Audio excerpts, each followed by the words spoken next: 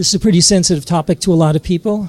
You don't see much discussion of this outside of Milcom conferences and in controlled environments. And I'm hoping that I'll be able to provide some amount of understanding of what covert communications is about, who your adversaries are, what technology they're using, and what the opportunities are to evade those technologies. That's the purpose of what we're doing here today.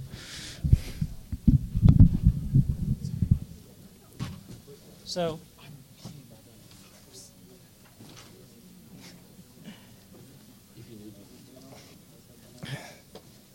great, thanks.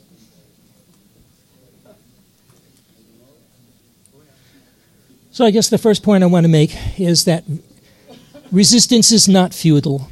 I think that there's a widespread view that the NSA and the other intelligence agencies have tried to promote, is that they can listen to anything, anywhere, anytime they want.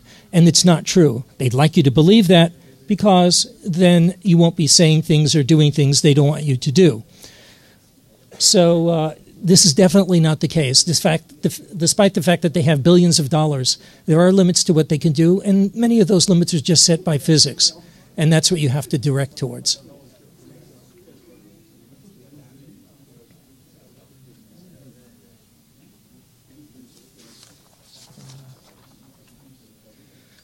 Well, we all know that communications, if they're not private sometimes and you're doing things that other people don't want you to do, especially if they're powerful people, well, it could go bad for you. In the case of journalist Bram Cohen, she was killed when she was using a sat phone in the Syrian conflict because the military under the Assad regime was able to triangulate her, and they just blew away the building that she was in. So, and this happens more often than not. Most of it's not as, maybe outrageous as a firefight going on in a city, but there are assassinations, kidnappings, things like that by people all the time. Yesterday I was talking to someone who works for a major company, and they worked for that company in China, and he told me that in no uncertain terms he knew from the time he arrived he was being followed and observed and listened to, and that one of his friends, a journalist, regularly had his flat ransacked and inspected by the Chinese authorities, in order to see what he might be up to. I think that there's a huge market for covert communications that's practical and affordable, and hopefully what I'm working on and other people who might be working on it that even haven't talked about it and you don't even know about them, that it will come to pass and we'll have that.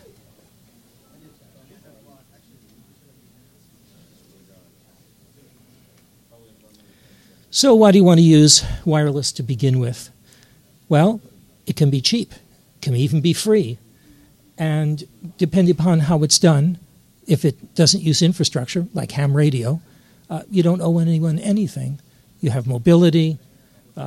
Things do get a little tougher because you have link reliability issues. There's nobody standing behind you making sure that the link stays at a certain level and it's error-free.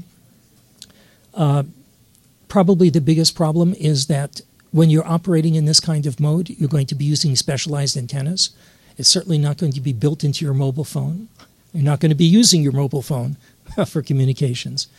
And in the same way that Tor is very vulnerable to attacks because it's a low-latency, high-speed communication link, it's probably not possible within any reasonable amount of cost and effort to have anything more than low-speed data be covert. So you're talking about instant messaging and emails, things of that nature, might be able to, in certain circumstances, to get up to the speed that would support voice communications. And of course, it may not be legal locally. All of the regulations worldwide by nations try to prevent anyone from using any technology that they can't break and observe. So the term that's used, the term of art that's used in the community is low probability of detection, low probability of intercept. And unlike encryption, which is where the focus of most every other system is, the focus in Covert is at the PHY level, because that's where you make or break at the PHY level.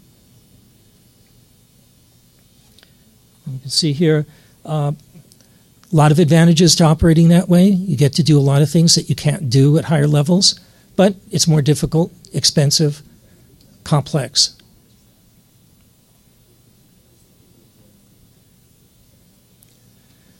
So, covert channels. Well, we are all familiar, I hope, with steganography of various sorts. And when you're trying to use a covert channel, you're trying to use something that is never intended for communications. You're trying to maybe abuse that capability in the channel. Lots of covert communications by steganography and hidden information on the internet. A lot of work has been done in that area. It continues. It's sort of a cat and mouse game. However, when you're doing things that are signal-based instead of just a regular covert channel, now here you're working in the modulation and coding regime, and in some cases directive antennas, in order to limit Eve's ability to listen in.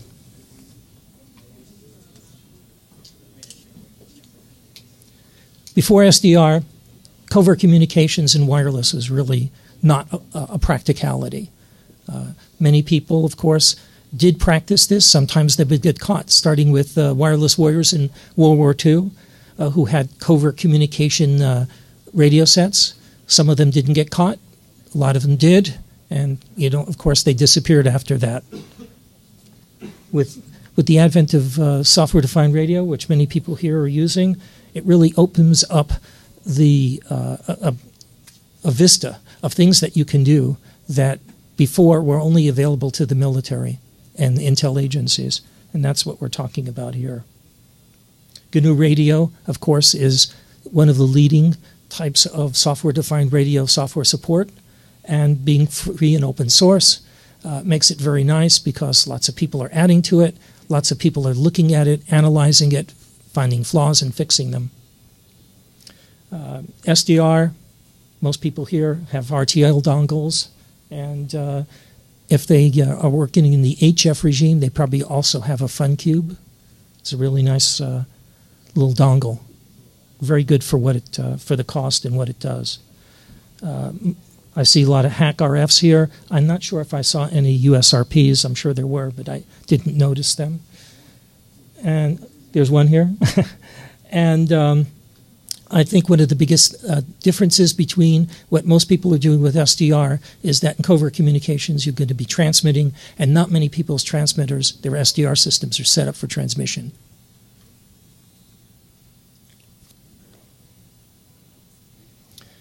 So most people here, I think, are familiar with GnuRadio, so I won't belabor that. It's mature. It has high-performance pieces that are coded in either assembler or C++, part of the Volk library of kernels for different types of applications. And even though not many people use GnuRadio Companion for anything more than prototyping, it's very flexible, as we saw in Balance presentation earlier. It's very flexible.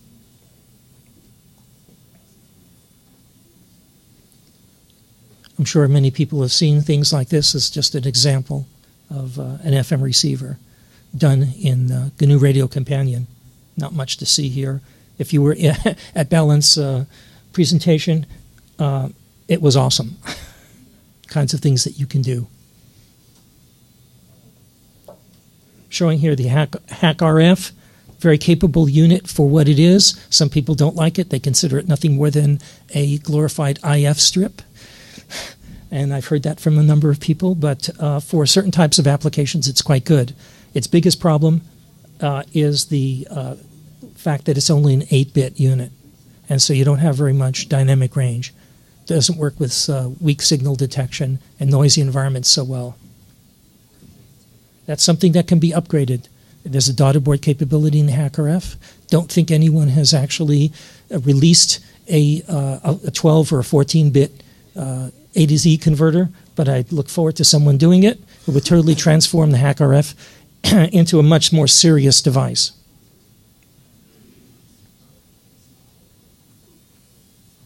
So wireless threats fall into two categories, passive and active. The most important ones that we're going to be talking about today are the passive types of passive adversaries, because that's where they're trying to find you. They're looking for your signals.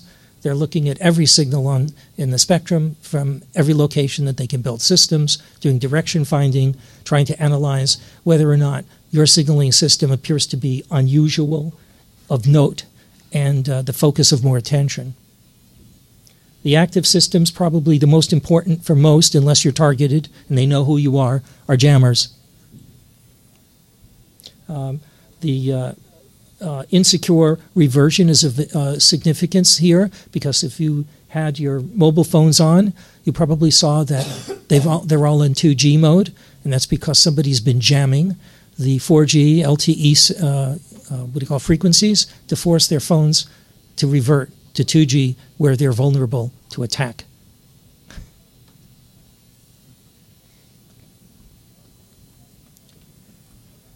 So here I'm trying to talk about where the passive attacks, where they occur in the protocol stacks. They can occur all over, everywhere you can think of. There are attacks that are focused on various aspects of systems. For what we're going to be talking about, or I'm going to be talking about today, it's mostly at the PHY level, which is on the left side, but every other aspect is certainly fair game to the intelligence agencies.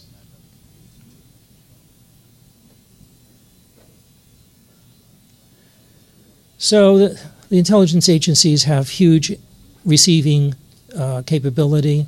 They have stations all over the world, and they're listening to every frequency at any time they can, and looking for ones that are normally they'd expect to see.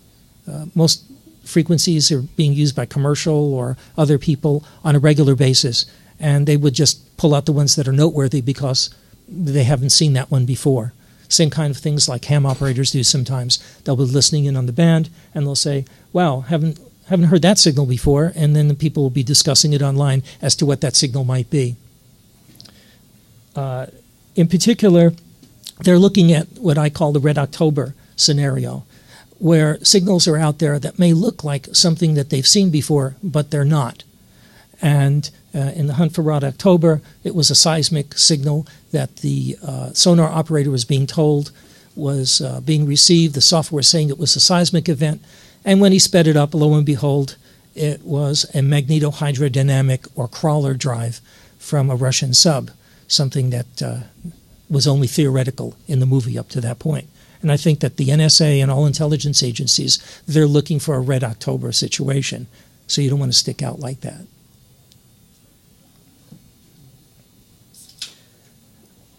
As Balint showed in some of the earlier analysis of signals, this is an example of what signals look like, various ones that are very common and how they're classified by the software. What's, I think, significant is the intelligence agencies are without a doubt using artificial and neural network capabilities in order to do signal classifications, because there's much too much traffic for humans to look at. They would fatigue too quickly. So the humans only come in when the receivers that are targeting certain kinds of signals identify something of note, and then someone human is sent to look at it for further investigation.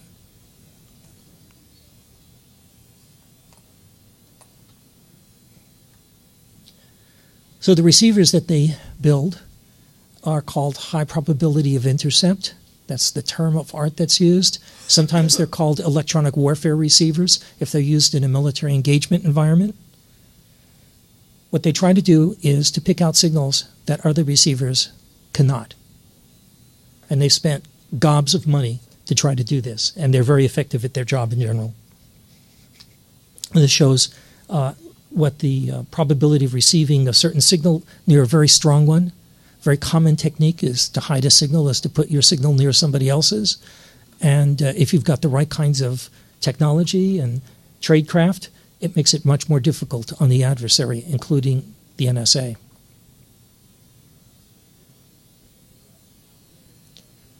Many factors go into deciding whether or not a high probability of intercept receiver is going to do the job.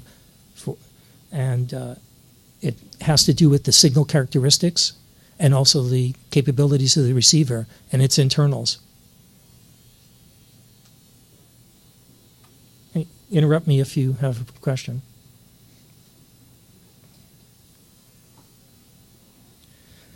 So here's the ideal high probability of intercept receiver. It's a software-defined radio with lots of bit depth and a lot of stability in its circuitry to make sure that it stays on frequency and that you can identify the signals easily. Usually they're very broadbanded, although there are narrowband systems. But in general, because the intelligence agencies are wanting to watch every frequency from DC to light, they have a huge number of receivers that cover parts of the band and either hop to different frequencies, or they have ones that cover enormous amounts of bandwidth simultaneously, and they act as directive receivers. That is, they tell other receivers to look further. What we're looking here is what we want to see is we want to see our own GnuRadio high probability of intercept receiver so that you can do red team, black team. Without that, you really can't be very confident that what you're doing is as good as you think it is. So Balint has worked a fair amount in this area in doing signal analysis and blind estimation. What I'd like to see is something very much more structured and turnkey so that you don't have to be an expert in order to do signal analysis and signal location.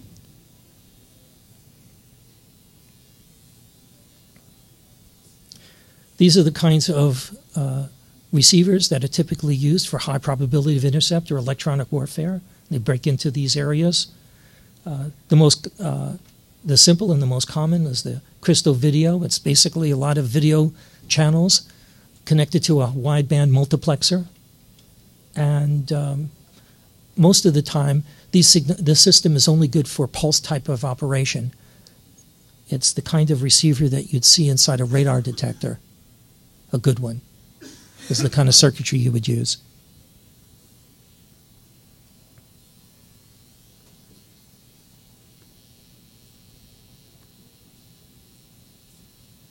So the next step would be something similar to the crystal radio, which is called a TRF. That's the general term that's used.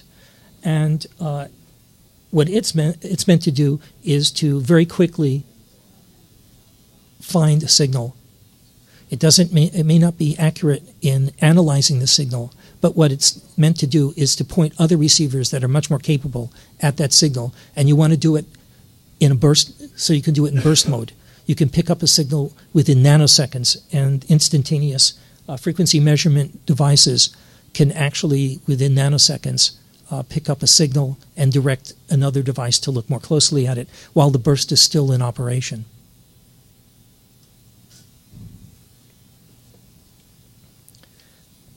So phase interferometer and detection capability, this is really a technology rather than a receiver. It's used in a lot of other electronic warfare and high probability receivers. And it's commonly used for direction finding. I know Balint's done work in direction finding, so I'm sure you're familiar with this.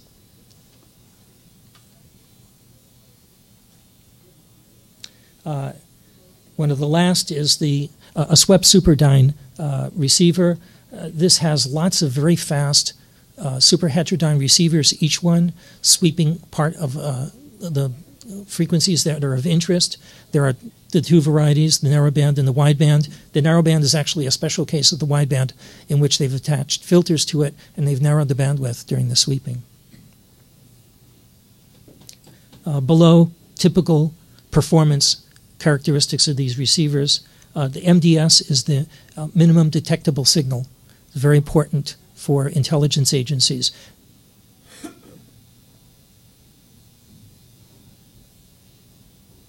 And channelized bulk filters. I haven't seen any details about these, but again, they're the typical multiplexed receiver where you have a wideband input, you divide it up with a multiplexer, and you have a huge number of software-defined radios that follow it.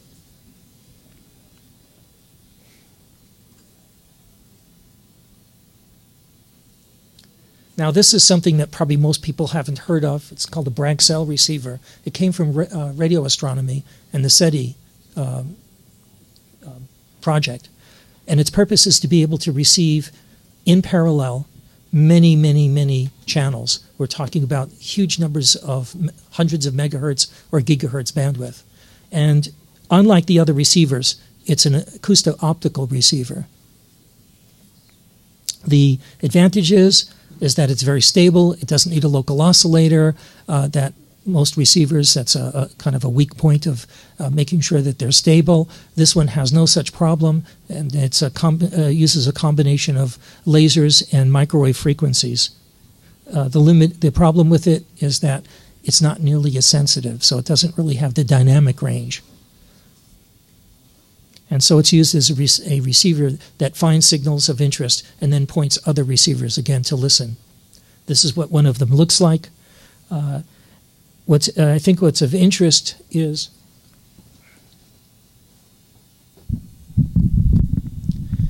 this device here is like the piezoelectric device there is very similar to a SAW device, and it's operating in an acoustic optical manner. What's happening is the laser light is illuminating the device that has the the transducer, and the transducer has the microwave signals of interest that are coming in from a wideband amplifier. And what it does is it changes the refraction index of the device in real time spatially on this device, so that it separates all of the characteristic signals in the band that it's looking at in parallel, and they actually appear as signals optically and are picked up by photocells. And it's really huge advantage for the intelligence agencies because it doesn't have to sweep frequencies. It sees them all in parallel and simultaneously.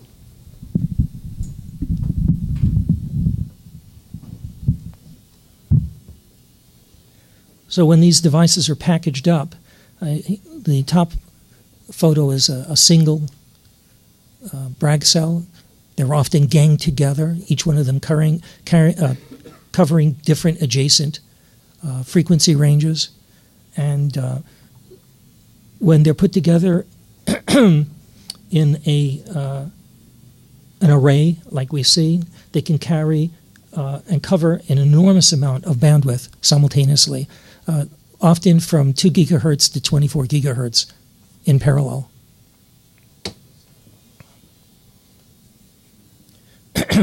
So now we come to the active threats.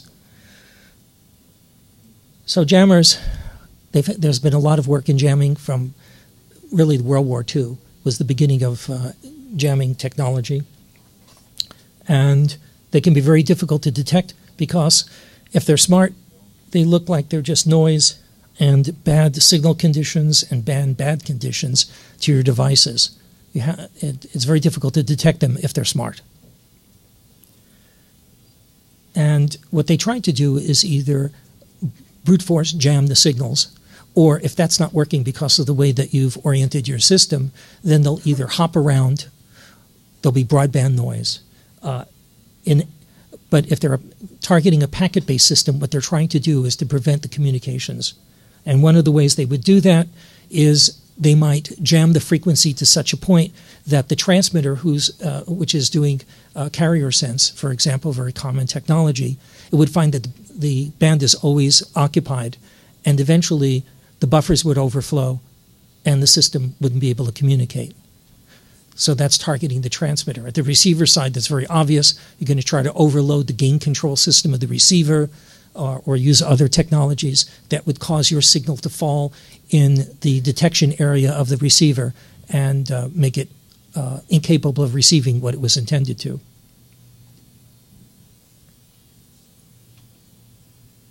So there's many types of jammers, and each one of them targets a certain type of signal.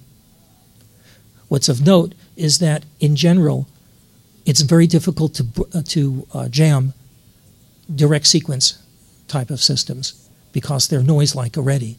And because they operate over such large bandwidths, especially if they're covert, the amount of transmitter power required by the jammer, unless they're very close to you in a near-far situation, becomes really not possible.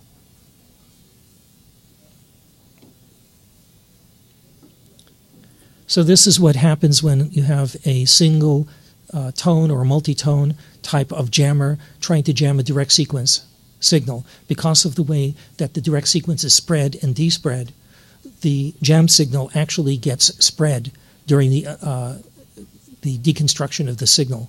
When the signal is despread in the receiver, the narrowband signal gets spread, so they're just the inverse, and therefore it doesn't interfere with the direct sequence signal, at least not easily.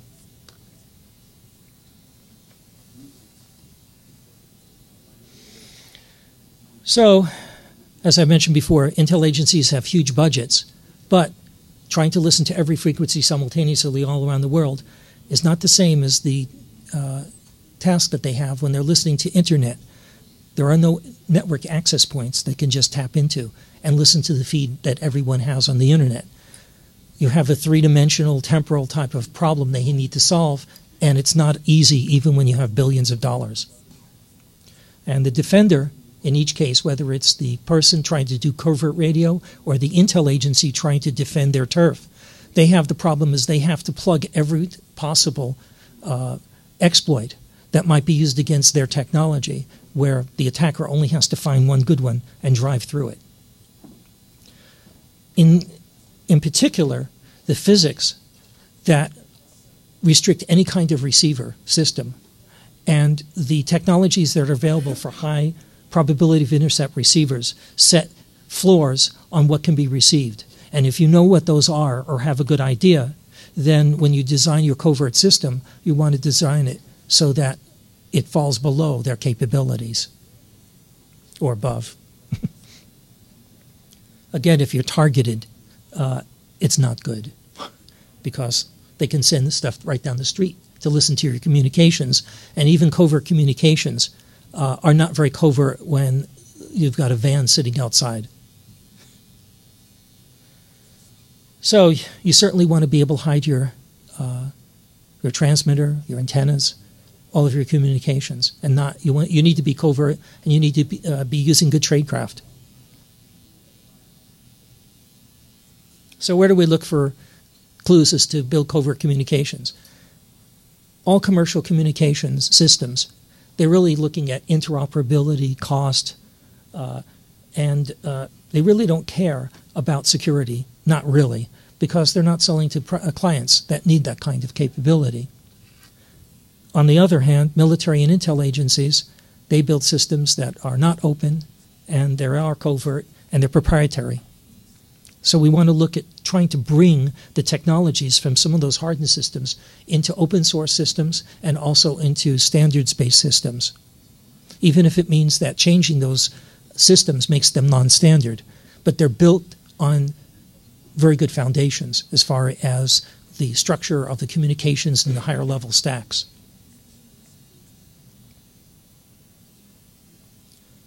So here are the major, what I consider the major methodologies for doing LPI LPD. The most common is to hide the signal below the noise, one I certainly favor. The other one is to use steganography. It turns out that it can be used very effectively if you know how to use it, this particular circumstance, and I'll talk about that. Another way is for controlled jamming. It's actually possible to use jamming in order to communicate.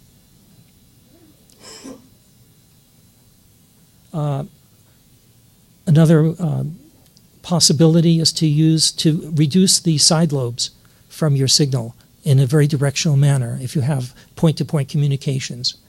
And there are technologies that the military has used for quite a long time, but none of them are available in commercial use right now, and that's a shame. They turn out to be not that hard. And the last one is to repurpose existing systems, commercial systems, and use them covertly.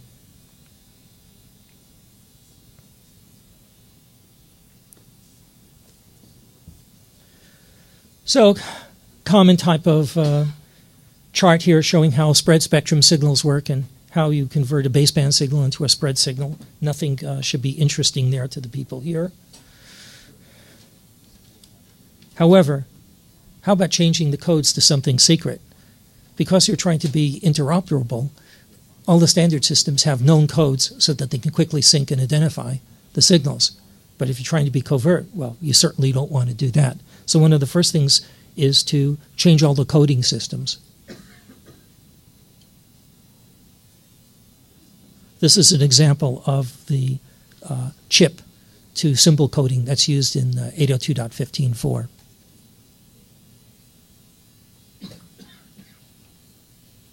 So in experiments that were conducted, by changing the codes, actually making them more random and not the normal orthogonal codes that are used in commercial stuff, the packet error rate increase was only about 13%, which is actually not too bad. And the ways that we looked at the ways that were looked at to identify the methods for the attacker included looking at the M-ARRY direct sequence attacks that are used against coding systems like what are used in 802.15.4 and Wi-Fi. And without getting into too much detail, a lot of these technologies that are in the attacker strategy, these are all in the literature, although they're not easy always to find. And basically, they're blind estimate technologies to try to, as Balint was showing, how do you identify a signal, figure out its data rate, the modulation schemes, and try to figure out the symbol rates, and by doing that, to start narrowing down to the point where you can figure out, you can identify the signals more easily, and you can start doing triangulation of the signal. So in order to prevent this, you have to figure out how often, if you're using random chips, how often those sequences need to be changed in order to thwart these technologies, and also the lengths of the codes, things of that nature. And experiments were carried out, and what it was discovered is that if you only expand the chips to about 32, your key size or your chip code size to about 32, instead of the 16 that's used in 82.15.4, and you don't play any other games of randomization, it only took about 27 bytes under worst case conditions for the attacker to be able to lock onto your signal and identify it. Not good. However, it did point the way towards improvements, and those are what are planned for the future. This gives you an idea of what was achieved. So what needs to be done next is possibly to combine direct sequence with frequency hopping, changing cryptographic primitives. For example, in the tests, pseudo-random number generator was used in order to provide the key information, to build the keys. And PRNGs are deterministic, and of course, those can be attacked. So one of the things you want to do is to use true random number generators in order to establish your key information and your spread codes. That's not being done yet. You want to start maximizing the entropy of the packet timings, and by that, what you're looking to do is to change, for instance, your preambles so that they're randomized instead of being a very simple to sync signal. As Balint pointed out, if you don't have bits flipped on a regular basis, it makes it hard for your clocks to acquire. So that's one of the things that needs to be traded off, is as the signals get more random, clock synchronization becomes a problem. So maybe your adversary can't sync on your signal, but maybe you can't either. And those have other burst frame improvements are planned.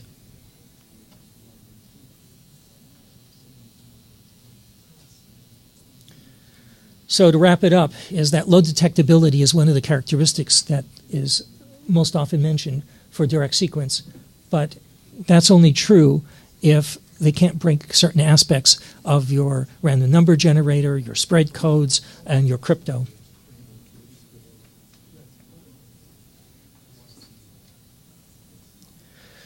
So antennas are probably the most neglected part for most people that are outside of radio. They don't realize how important a good antenna is.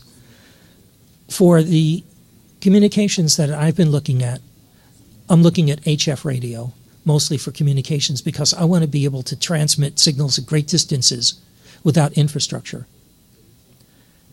The most common antennas that are used, and the cheapest, are dipoles and long wires.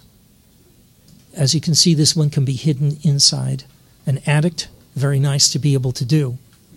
However, they're not directional, they don't have much gain, and they're very broadband, which for HF signals is a no-no because they overload the front end of your receiver, your LNA, all those things. They're not a good receiver or not antenna for general HF use, but they are cheap. What I consider one of the most ideal antennas is the magnetic loop. The advantage is, depending on how it's designed, it can be extremely high Q, meaning that signals outside a very narrow passband are eliminated. You don't have to worry about noise from FM transmitters or pagers or other military swept signals like the radar. They'd all be eliminated at your antenna. They never even get into the front end of your receiver. What's also very interesting is that if you build very larger magnetic loops than are normally used. Most magnetic loops are around 10th wave or so, or smaller.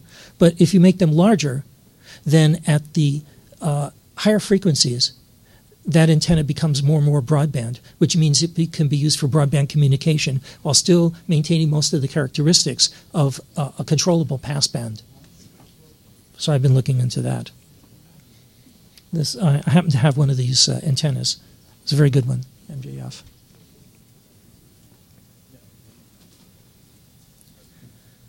So one of the other ideas that's been discussed is to expand the kinds of beacons that are used by amateurs so that you can put other information into them. And that information might include the availability of nearby covert communication parties. So the beacon now would actually have a receive side, receive signals from nearby covert communications, capture some aspect, some code that would only be meaningful to the parties that are going to be using it to communicate with, and then transmit that along with the beacon information that's normally sent. How many are familiar with the Whisper? Okay. It's an excellent technology for very low power, efficient communications over long distances. Excellent stuff. Joe Taylor is the god of HF radio today. He's the guy who invented this. Now, I mentioned NVIS. This is a kind of communication technology that was developed, I believe, originally by the Germans during World War II. And what it amounts to is using the proper HF antenna, it's possible to bounce the signal off of the ionosphere over your head. And instead of trying to do skip, where you're trying to go great distances, what you're trying to do is illuminate a cone around your location of signals and enable you to avoid mountains and other obstacles that would be a problem for ground wave. Also, it can be very secure communications, and it was used by them to great effect.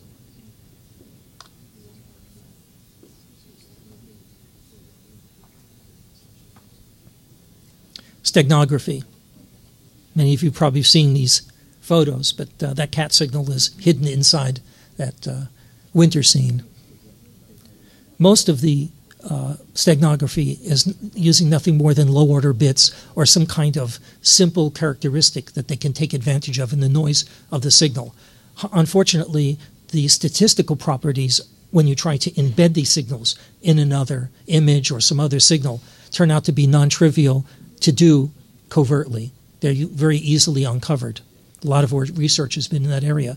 About the only form of steganography that I'm aware of that is not easily broken this way is called noiseless steganography, and I don't want to go into it, but it's semantically based instead of sort of like data-based.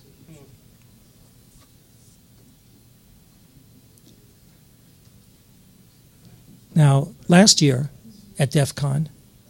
We had a presentation where people tried to inject noise into the forward error correction protocol for JT65. And I think it's something that needs to be looked at further. I think there's actually still some good possibilities with additional work. And since it's all open source, it's a very well understood protocol. I think someone here that really is into HF should be looking into this.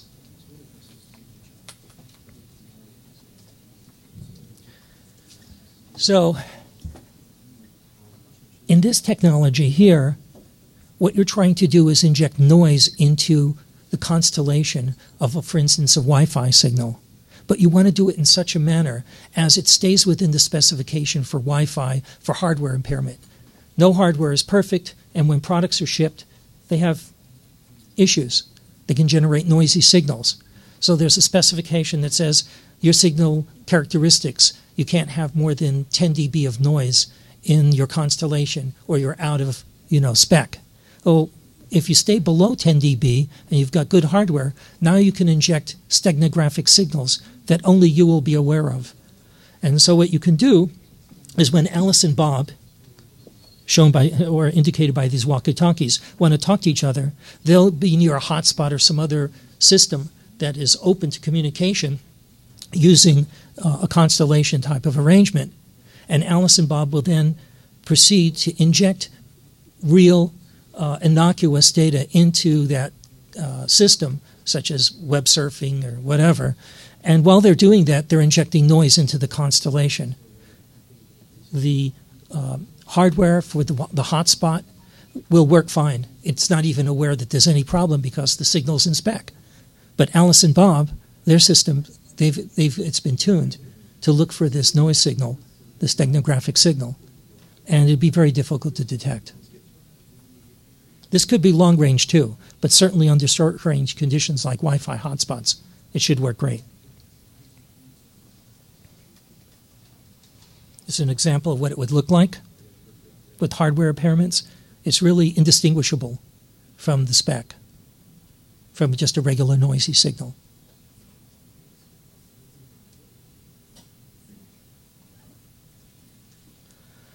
So in order for Alice and Bob to talk to one another, they need to be able to generate keys.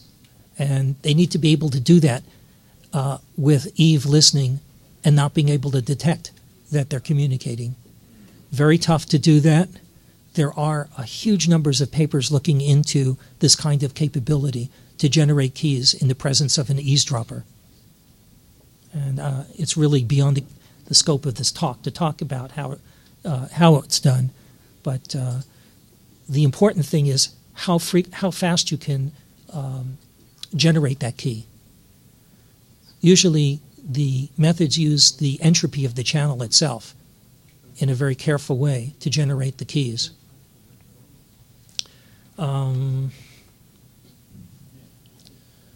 So the method that I'm looking into is, in order to generate or have your keys, is to do them sort of like the old-fashioned way when people would distribute out-of-band information like one-time pads. So Alice and Bob might have applications that run on their mobile phones that would generate, like when people are doing, for instance, Bitcoin, and you want to send, you want someone to send you money, so your Bitcoin wallet would generate a QR code, and that QR code would be unique in the sense of it's in a huge space. And the same thing could be done this way. So whenever you meet someone and you want to give them the capability of communicating with you, you would give them a unique key. And that key would help them locate the time that key can be used and how to generate an on-the-fly key from that. That would be the seed for something like an AES type of encryption, some symmetric key encryption. And so it would be different for every person that you'd give keys to. And when we're operating over the air, all the keys would be different, the keying, the spread codes, everything would be unique. By the way, there's people working on systems and products and capabilities to create what are called cryptographic artifacts. And these are devices that could be secreted in locations almost anywhere that if you didn't know they were there, you'd never be able to communicate with them. So if you send a signal to them and you know where they're located, they would actually dispense a key for you, a unique key that could be shared, for instance, between parties. Here's another method. In this case, a signal is repeated again and again by Alice or Bob, and it has varying information in the signal. And what Alice does, for example, in this case, is she transmits a signal to jam parts of Bob's transmission while it's active. And by doing so, can isolate parts of the signal that she wants to listen to. Other parties, like Eve, are thwarted because they don't know which parts of the signal are important. By doing this, instead of depending upon random information in the channel, which is the common technique that's used for generating shared keys without having communication beforehand, you get very low bits of information, entropy information, to build a key from. But this allows you quite a few kilobits per second. So satellites are fun. Almost all satellites today are bent pipes. And Ballant was showing signals coming from satellites earlier. What's really interesting about the satellites is that even though they're bent pipes, they use Fourier transforms and inverse Fourier transforms in order to clean up the signals. Sometimes there's ground clutter that they need to remove, transmitters that leak into their bandpass. In other cases, you have people that are transmitting when they shouldn't. Maybe their equipment's malfunctioning. It's a VSAT situation, and the transmitter's splattering information, or it's transmitting when it shouldn't. Or you have jammers. If they're narrowband signals, using a Fourier transform, you can identify the signals, whack them out in the Fourier domain, and then do an inverse Fourier domain on the downlink, and the signal's been cleaned up. Very common technology. However, doesn't work at all against wideband signals that are being used either covertly or jamming, because it's all over your band. You can't knock the whole thing down. That would be the end of your downlink. So these systems are not capable of taking care of wideband signals that are leaking into their bandpass. An interesting situation occurred with U.S. Navy's Fleet Satcom and UFO satellites. Was reported in a number of magazines, including Wired. Brazilian truckers were getting 2-meter transceivers, having them modified, and were using the Navy's satellites in order to talk to each other while they were on the road. They did that because there was no coverage for their, in their cellular radios. Eventually, most of them were caught. Their hands were slapped, or worse, they were fined. And I'm not sure if that stuff is going on now or not.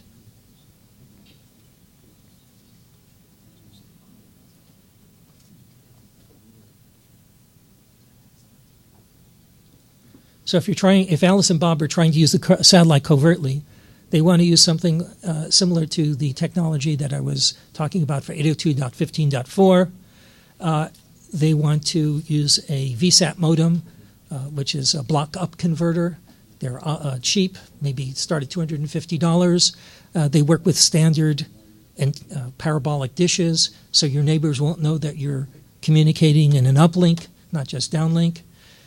And if you do it properly and spread your signals and use long enough codes and they're randomly changing, I believe they're pretty much invulnerable to any kind of location or interference.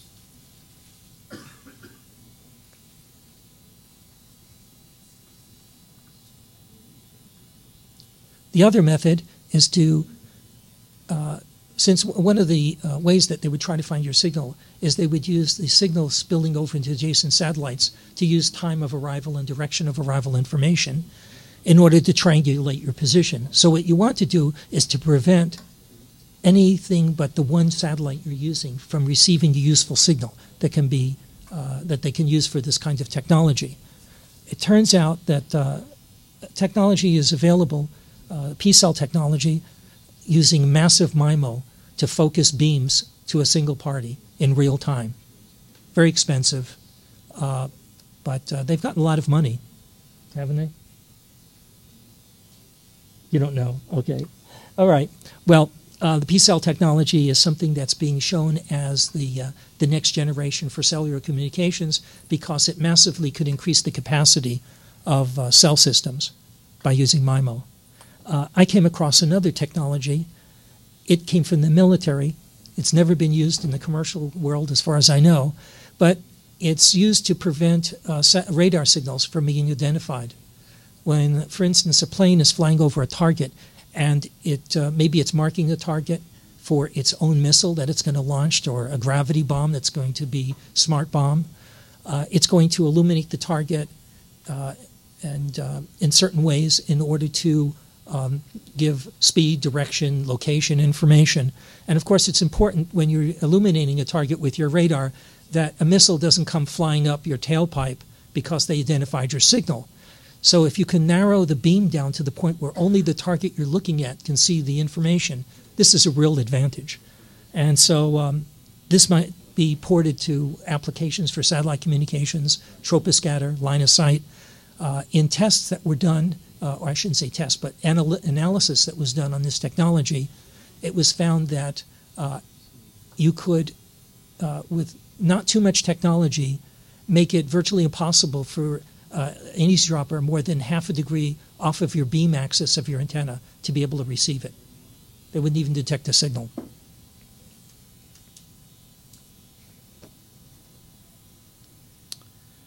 So, like last but not least, is maybe you don't want to build a system. Maybe you can use somebody else's system. Pager networks are wonderful.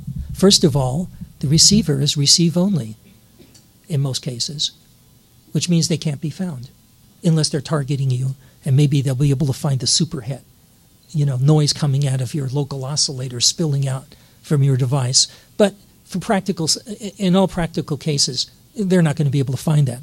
It turns out that it's not very difficult to anonymously inject traffic into pager networks worldwide. They all use email. And if you can identify, and you can pretty easily, the email addresses that are being used, that are mapping to user addresses, then you can start sending messages that can, if they're anonymously injected and the receiver can't be located, that's the end game for that. So it turns the pager network into a number station for you.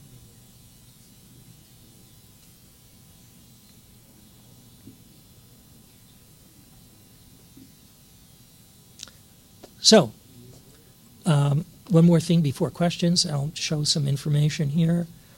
That's my email address. My key is available on the MIT PGP server.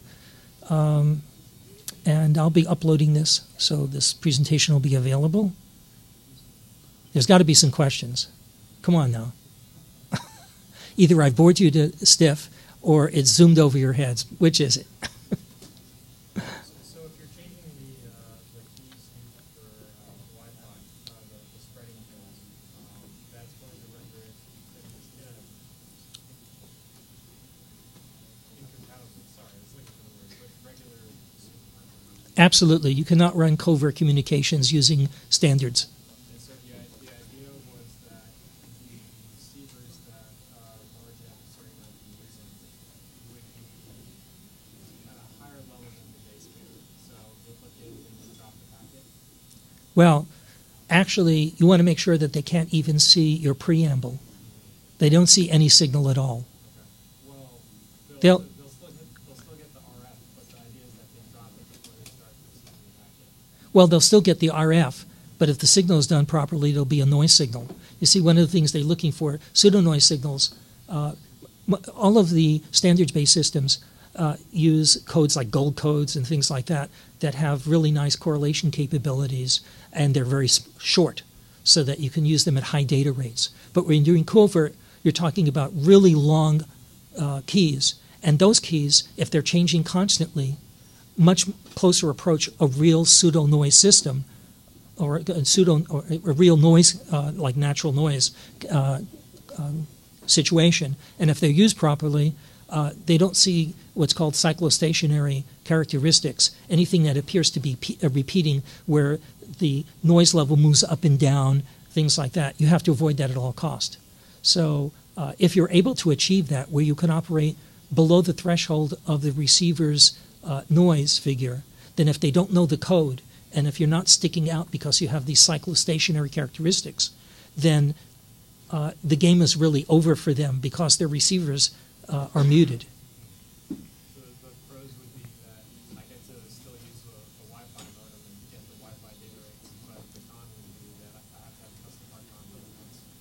Yes, exactly. Now, eventually this might be something that's widespread and commercialized, but that's why it's software. If you're not using software radio, you can't do any of this, really. You talked about firing straight up and having it bounce down off the atmosphere. Yeah, near vertical incident skywave. For a wider area, could you, if you're willing to accept the delay and low bit rate, do a moon bounce to do the same thing? Yes, people have done moon bounce, and in fact, the reason that J.T. Taylor built his stuff was originally for moon bounce, Earth, Moon, Earth. However, the path loss is so great that even with any reasonable process gain, I don't think you could really do an Earth, Moon, Earth bounce. I haven't investigated it, but the losses are, I think it's like 160 dB or something like that. It's really massive loss. And that's why all the people that do EME, and I know some people in that field, they have huge backyard dishes, commercial size in some cases, and their transmitters are not small either. However, interestingly, people have actually bounced covert signals off the moon in the optical domain. Yeah, because lasers have much narrower beam angle, and so if you have a few watts of laser energy illuminating the moon and you know what you're doing, you can deliver much more energy to the moon surface than you can even with a good-sized dish. Yes? On the wideband optical receiver you were talking about, can you give some examples of a platform such a receiver would sit on? Where does that thing go? Does it go on a satellite? Does it go... The Bragg cell, right. Well, they were first developed for ground station use with, space, deep space stuff, and especially SETI, radio astronomy. But they're small enough, and they're light enough, and their energy consumption isn't that high that the military can't put them in orbit. So I suspect that the KLH satellites and those kinds of satellites, all the newer generation have receivers of that sort in order to direct perhaps other receivers that are in the satellite to look at signals of interest. What is the cost of the wideband optical receivers like? Wideband optical receiver, you're talking about the Bragg cell? Yeah, what is Oh, the cost? I haven't costed them. I imagine that they're priced, that only commercial people can afford them. I would just guess that something like this would be in the $10,000 to $20,000 a channel, something like that. But I haven't actually gone out and tried to purchase one, so I don't know. Any others? Oh, yes? As this stuff is kind of becoming more prevalent and more people have access to software-defined radios, do you think we're going to see a backlash from entities and governments and people trying to do this kind of stuff? Yes, that certainly could happen. One of the reasons that software-defined radios can be sold is that because they're not actually a receiver, they're actually just an instrument. They fall under exclusions for instrumentation. And it could be that those things will start to be limited as to who can purchase them and what channels can be used to sell them. Test equipment. What? Test equipment. It's exactly, their instrumentation and test equipment. This kind of exclusion is available in most countries. I'm not sure about China, but certainly the EU and the United States, most developed countries, have exclusions in their radio policies for instrumentation. Otherwise, you couldn't buy an oscilloscope. People couldn't do ground station work because they couldn't import a spectrum analyzer. You want to mention being a neighborly ham operator and frequency usage and how that'll become, as you mentioned, we discussed yesterday, more difficult. I'm sorry. for covert. You know how we discussed being a neighborly ham operator and abiding by regulations.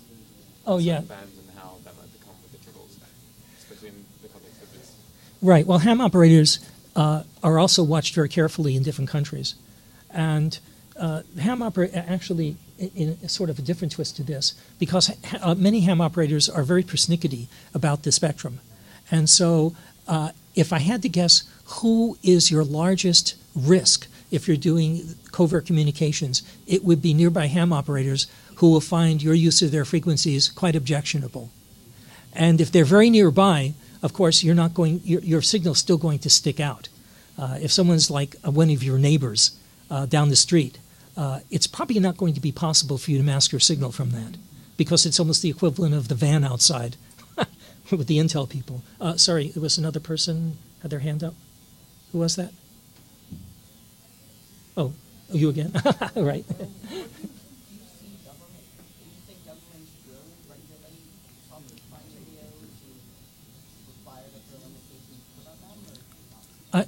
You know, I would not be surprised that they do this, but maybe only after the animals have escaped the corral.